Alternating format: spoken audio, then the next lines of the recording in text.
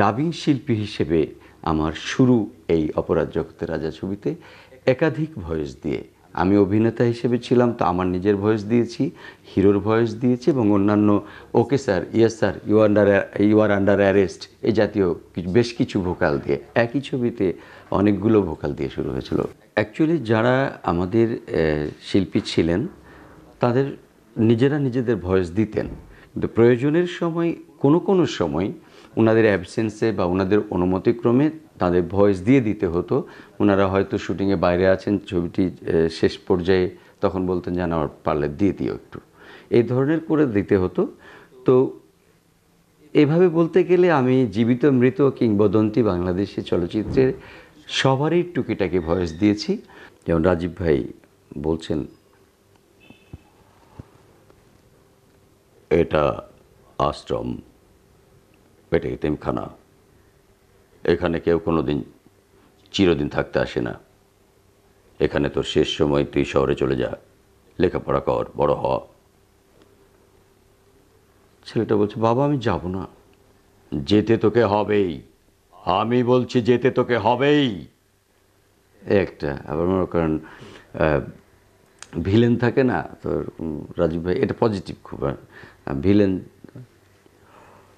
অনেক দিনই তো হলো তুই নির্বাচন করলি আমার এলাকায়, আমি তো নির্বাচন করি না, করাই। এবারে পাগলটাকে আমি টিকিট দিতে চাই, তুই সরে দাঁড়া। এরকম। যেমন নাসির খান ছিলেন, নাসির খান, না অসম্ভব, আমি আর একটা কথা শুনতে চাই না, নাসির খান করতেন। আবার মনে করেন দিলদার ভাই যদি আসি আমি, আসসালামু আলাইকুম, ওরে বাবা রে কি সুন্দর ঢাকা শহর গো, রিক্সা ফিরিতে সময় রিক্সার কিন্তু ভালো লাগে না, দিলদার ভাই করতেন আর কি। এছাড়া ধরেন অমল বসুর শেষ পর্যন্ত আমাকে করতে হয়েছিল। আনোয়ার, রে আনোয়ার, বেশ আনোয়ার, ভালোই চালাচ্ছিস, মানে ওইরকম বলতেন আমাকে। ওনার ওই এক ক্যাপচার ছবিতে করেছিলাম, সংলাপটা আমার মনে নাই, সুজা খন্দকার মারা গেছিলেন, তাঁরও ডাবিং করেছিলাম আমি। রঙিন বিনি সুতার মালাতে ইদ্রিস ভাই কমেডিয়ান ছিলেন, আমাদের কমেডি আর্টিস্ট, তাঁরও ডাবিং করেছিলাম আমি। বিদেশি ভাষার যে সিরিয়ালগুলো শুরু হলো, বাংলাদেশে আমি দেখেছি আমরা শুরুর আগেও বাংলা চলতো, তখন হতো আপনার অন্য দেশ থেকে ডাবিং হয়ে আসতো।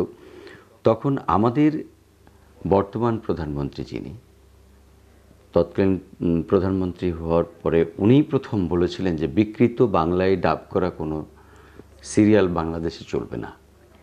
আমি তাকে খুব শ্রদ্ধা জানাই, এমনি শ্রদ্ধা জানাই, তিনি শ্রদ্ধা ভাজন। তো তিনি এই গুরুত্ব দিয়েছিলেন এই বিষয়টাতে, যার কারণে আমরা শুরু করেছিলাম তখন বাংলাদেশি ডাবিং আলিফ লায়লা দিয়ে।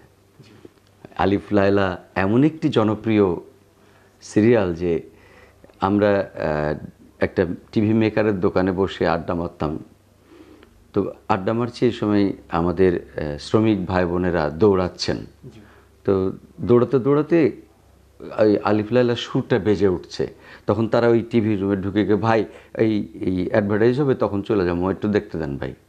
তখন নিজের কৃতকর্মর এই যে গুরুত্বটা নিজে বসে বসে দেখতাম যে কত মানুষ ভালোবাসে এগুলোকে। তারপর তো একের পর এক আলিফ লায়লার পরে ধরেন থিপ অফ বাগদাদ, সোবানিস বা আলাদিন, অ্যান্ড্রোমেডা, সিনবাদ, টারজানও কাজ করেছি এবং আরও অনেকগুলো,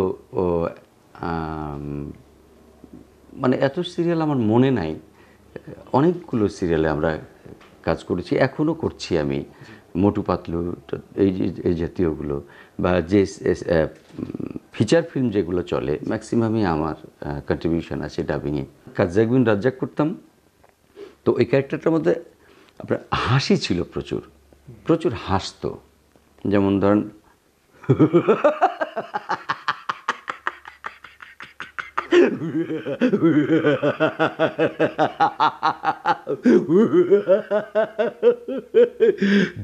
দিলরুবা এরকম করতাম আর কি।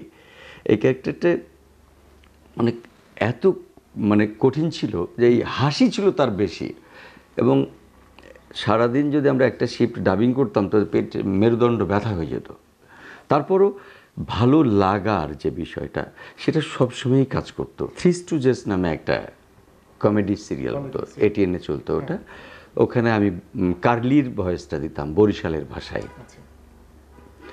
তো এরকম কাজ করতে তো থ্রি স্টুজেসটা এরকম ছিল সিরিয়াল যে এটা আগে রেকর্ডিস্টে আমরা বসে চালাতাম, চালিয়ে বসে অনেকক্ষণ হেসে নিতাম, দেখে দেখে হেসে হেসে যখন টায়ার্ড হয়ে যেতাম তখন ডাবিংয়ে যেতাম, কারণ ডাবিং করতে করতে হাসি চলে আসলে ডাবিংটা হয় না, আর এটা দেখলেই হাসি আসে।